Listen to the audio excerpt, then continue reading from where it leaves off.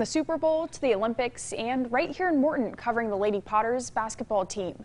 Liam Donahue shows us how sports writer Dave Kindred is getting recognition for his local reporting.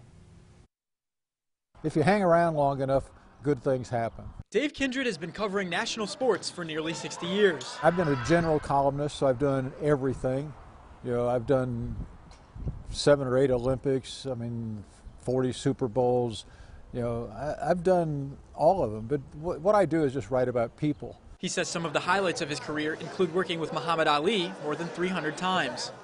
That and the Morton Lady Potters. Now, his coverage of the Morton Lady Potters basketball team will be recognized Sunday on CBS during 60 Minutes. My wife and I, when we came here, I just went to a basketball game. A daughter of a friend of ours was playing. I wanted to just see her play. So I went to the Potter Dome, saw her play, and being a professional sports writer for my entire life, I found it impossible to sit there and watch a game and not want to write about it. He says he never expected to grow this attached to the team, but says it's become one of his most rewarding opportunities. 11 years later, have probably written 500,000 words on that girls' basketball team, more than I ever wrote about Muhammad Ali, and probably more fun, too.